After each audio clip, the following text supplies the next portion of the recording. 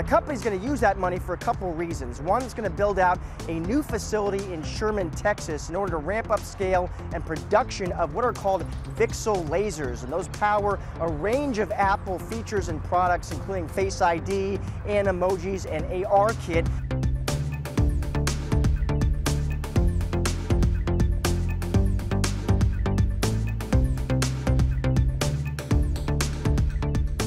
This is all part of Apple's $1 billion advanced manufacturing fund. Remember, in May, Apple invested $200 million in Corning, and now this announcement this morning in Finisar.